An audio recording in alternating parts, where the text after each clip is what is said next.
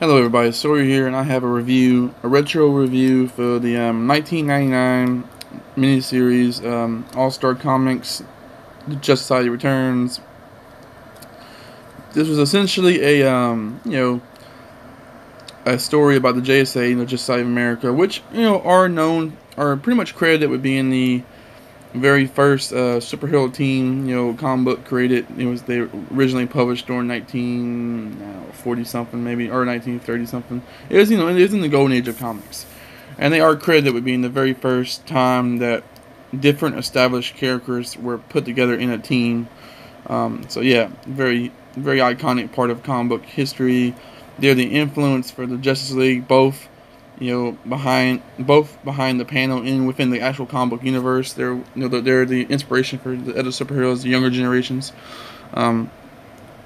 So I've always been a big fan of JSA because my brother was a huge fan of JSA. So he kind of introduced me to a lot of the stories, a lot of the Golden Age stories, and the '80s team ups and stuff when they would team up with the JOAL.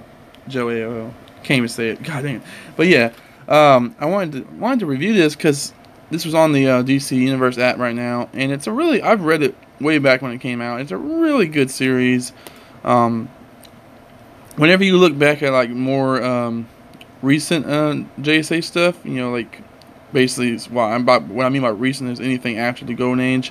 This always comes up as one of the greatest stories. It's so good. It really invokes the classic feel of the original JSA stories, and it gives you a lot of depth into a lot of the characters. Kind of really builds upon the characters.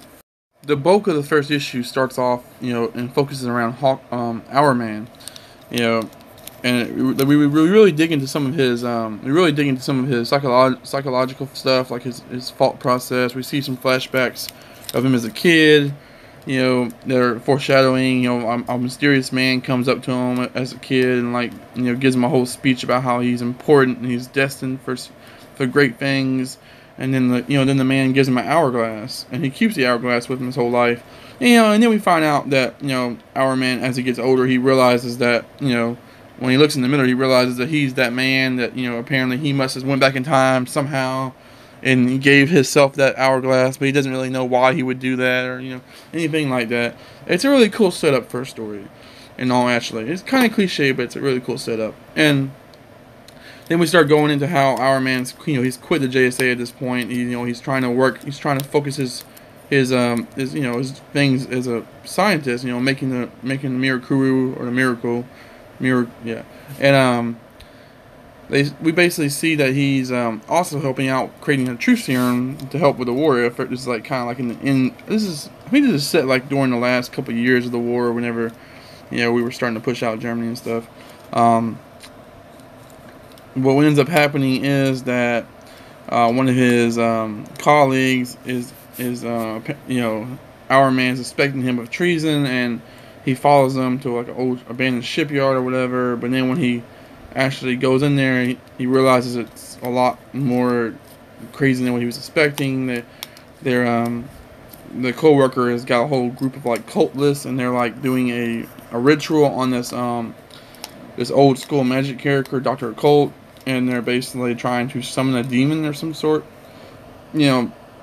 So our man breaks in and breaks the party down, but he does that after he called in some buddies, which we have this really cool panel that I'm about to show you where they come in.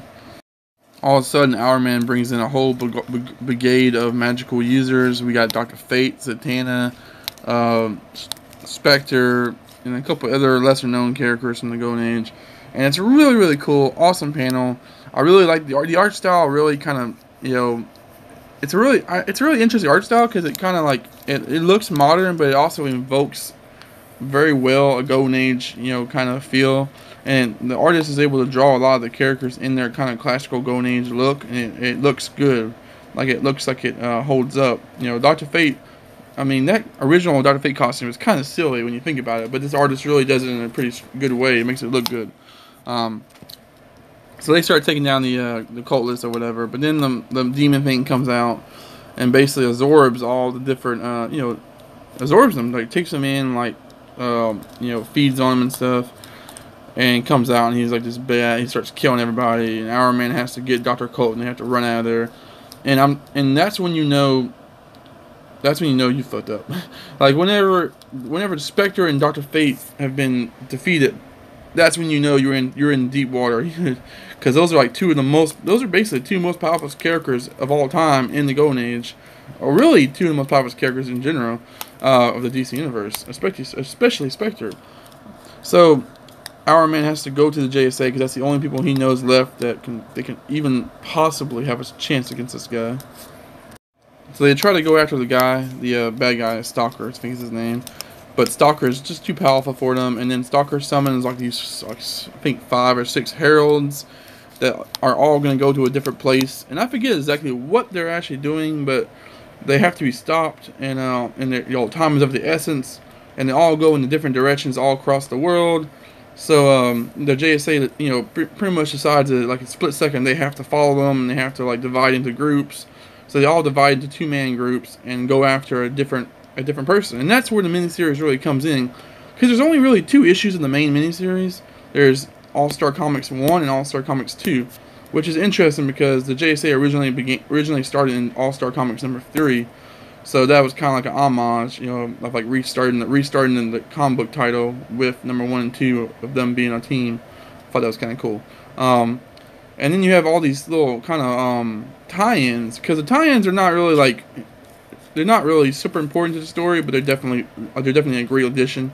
And each tie-in is in a different original DC Comics Golden Age title that has been was reproduced with a new number system to have this story. So you got like Sensational Comics and all that stuff. Unfortunately, the DC app does not have the entire series. They only have the actual 1 and 2. They only have the 1 and 2, the actual main issues that tell the story. They don't have the tie-ins, which is unfortunate. I remember owning a bunch of them back in the day. I never did get all of them though. Like I never could track down the Hawk Girl Wonder Woman one, because that was apparently the hard one to find or whatever. I remember my favorite one always being the Mr. Terrific and Jay Garrett Flash one. That was a really fun issue, because Mr. Terrific's a great character, and it was really cool to kind of see him at his breaking point. Each of the tie-ins really digs deep into those particular characters and their mindsets, their character traits and stuff. Like I remember the Hour Man and Dr. Midnight one really gets into like a heated debate over like addiction and trying to better yourself, because Hour Man is basically an addict. He's addicted to his pills that give him powers. So all in all, really interesting series. So if you are a JSA fan, or if you're even just a Golden Age like enthusiast of DC, or if you just like a good story, check this story out if you can find it. Especially if you can find the tie-ins too. Really, I've always really enjoyed it. Really good blast in the past. I was happy to see this pop up on the DC Universe feed, and it reminded me of how much I really enjoyed this series. And I just wanted to kind of bring it up for discussion, and maybe let people know that have never heard of this. Check it out. So thank you guys for watching, and stay tuned for more videos.